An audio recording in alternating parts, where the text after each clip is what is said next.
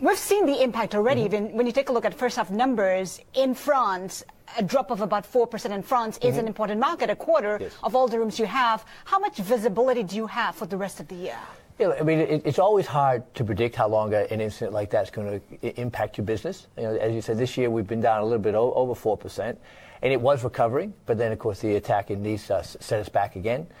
So it will certainly impact the summer holiday months. You know, we're more confident once we move into September, October, November, which are much more business travel months, that the visitation will start to come back. France has been hit, but how about the rest of Europe? And how are the currencies playing out? We have post-Brexit a weak pound, but the euro. Yes, yeah. Well, Brussels, of course, got hit badly, and there was an immediate drop in business there following the attack. So far, we haven't really felt the impact in Germany. The UK, we'll actually eventually see, relatively soon, an increase in visitation because of the drop in the pound. But then vice versa, the drop in the pound has a negative impact on our result as well. The Asia-Pacific, are you optimistic? Yeah, You have a growing operation here. We do. We actually have almost 750 hotels and another 300 under development. So it's a huge growth market for us. And in fact, we're now the largest part of Accor by number of rooms in terms of regions. And it's actually going quite well in this part of the world. But you're facing increasing competition across different issues. The digital space, the likes of Booking.com. There's also disruption in the industry. We're talking about Airbnb. How are you impacted by all these developments, and are you prepared to face such competition? Well, I mean, there's always competition out there.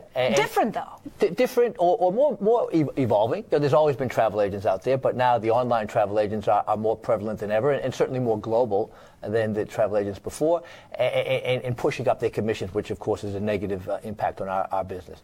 And then I don't really like the word sharing economy, but the home rental market is growing, and because of the digital enabler.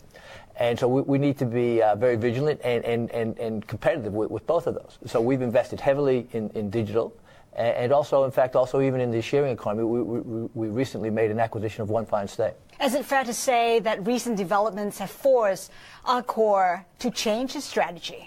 Yeah, always. But, you know, if you're not changing your strategy, if you're not responding to what's going on in the world, then you're in a lot of trouble. So we're never afraid of competition. You know, we just need to get better. We always have to get better. Do you see consolidation within the industry now that the space is increasingly seeing new players? Yeah, well, I mean, it's happening. You know, we recently acquired Fairmont Raffles Hotels International, a big acquisition for us. There's another major merger out there by some of our competitors. So consolidation has been happening, and we think it'll continue. So when it comes to the company, we've seen it expand. You go from the luxury hotels to the budget hotels.